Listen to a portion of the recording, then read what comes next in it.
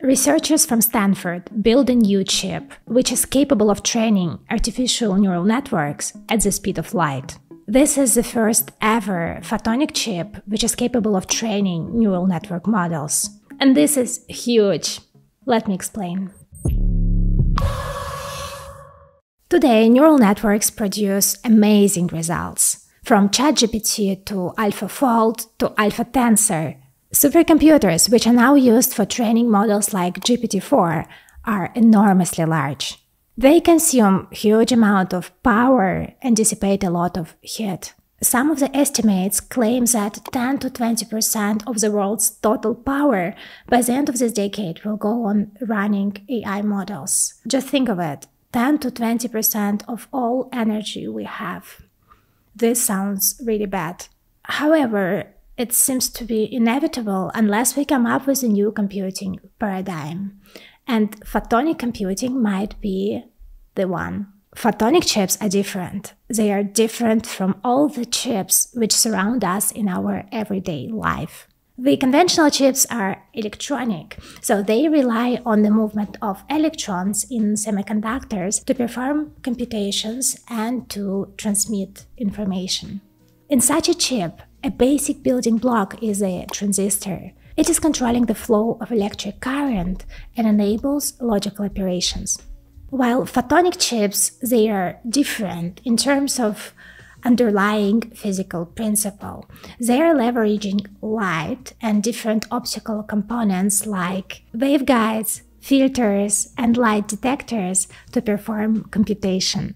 The thing is, light is the fastest carrier of information in the universe, and it can transmit information while dissipating less heat and energy than electrical signals.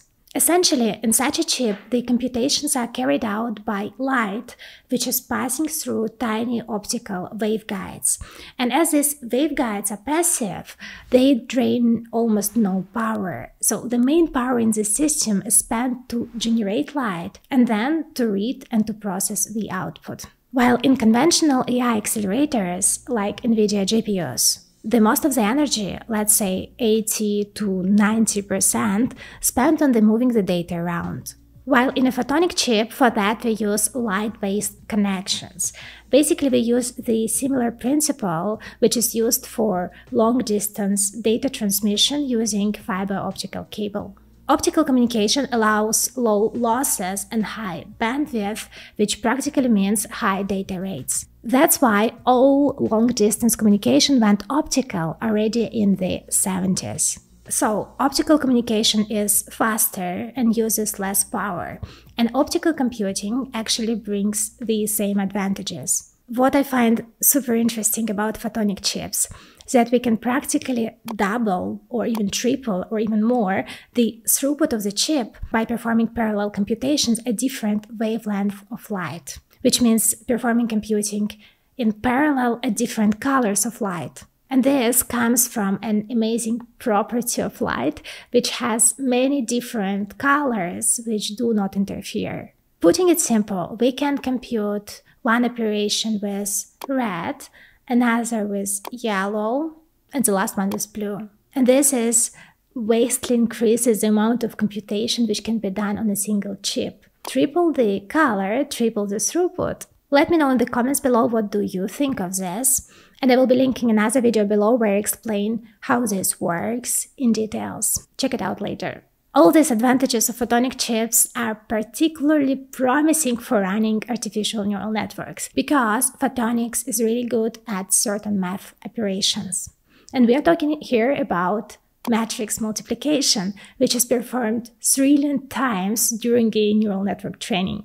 Multiplying two matrices together typically means multiplying the row of one with the columns of the other, and then summing them all up. Here, we multiply the row A1 to A3 with the column B1 to B7. Then we sum it up and get the result C1. These math operations are the most computationally demanding part of deep learning, especially when the size of the network grows.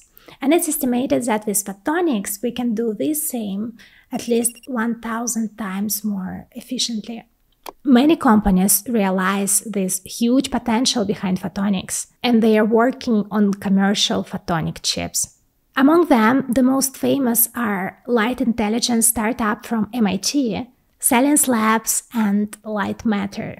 For example, Light Matter building a photonic supercomputer for running large neural networks, and they already achieved a significant speed up in comparison to traditional AI accelerators. And we are talking of orders of magnitudes here. Recently, Light Matter raised a $154 million Series C investment round, and the future here looks bright. So far, though, photonic chips were only used for inference application. And it's really important to understand the difference here. Neural networks undergo two phases: training and inference.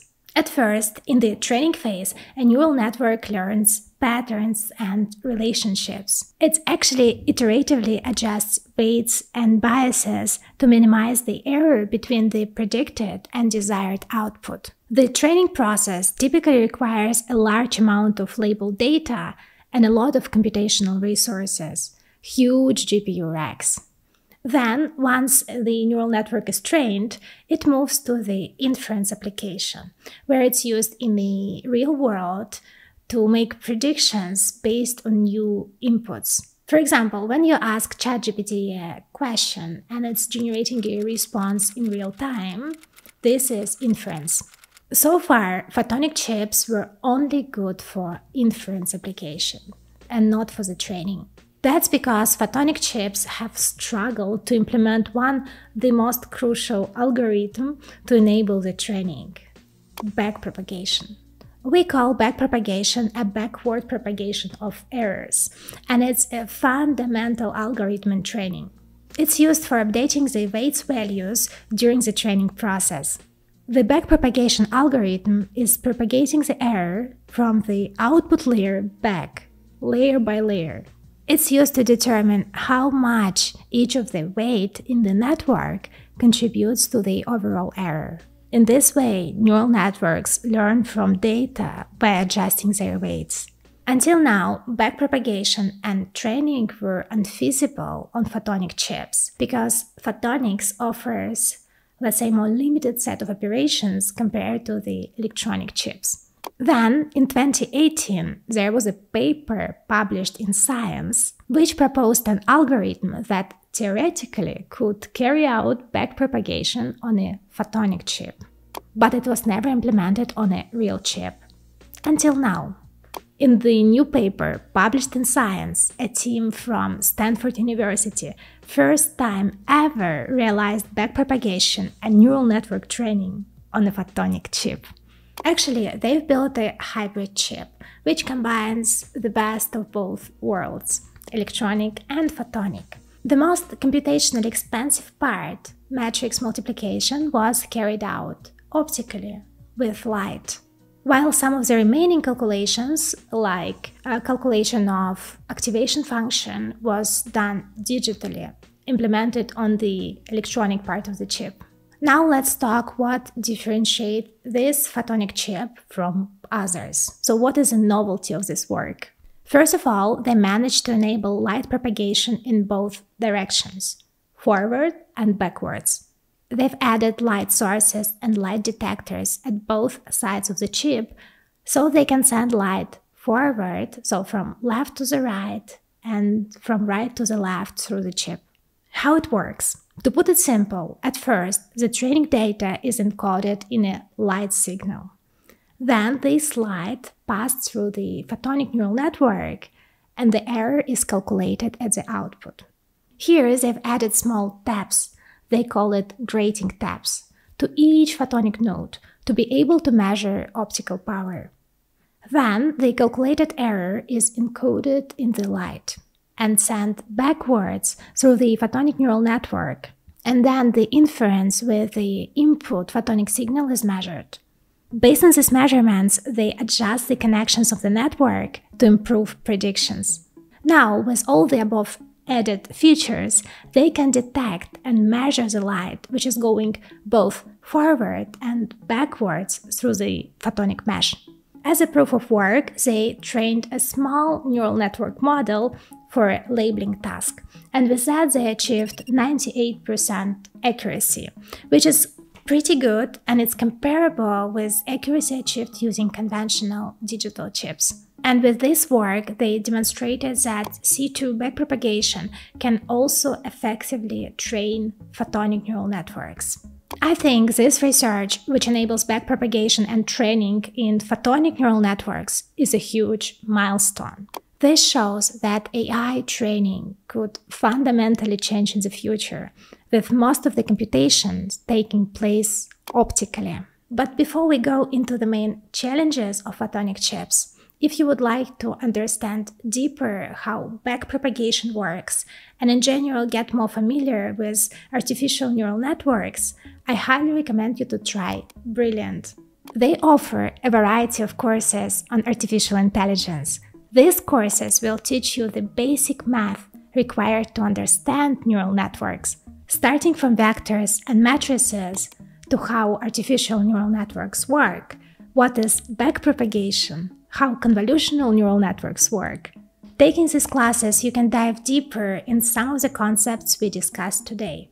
And they actually offer a separate course on reinforcement learning, which was used in training of GPT-4, which is behind ChatGPT, and also in the training of AlphaZero and AlphaFold. So it's really interesting to dive deeper into these concepts. What I like about Brilliant is that they really embrace this approach, learning by doing. When you take a course on artificial neural networks, all these complex concepts come with visualizations and questions, which helps you to check your understanding and at the same time to strengthen it. Apart of courses on artificial intelligence, they have also courses on quantum computing and computer science, which you can take. And they extend the collection of the courses every month.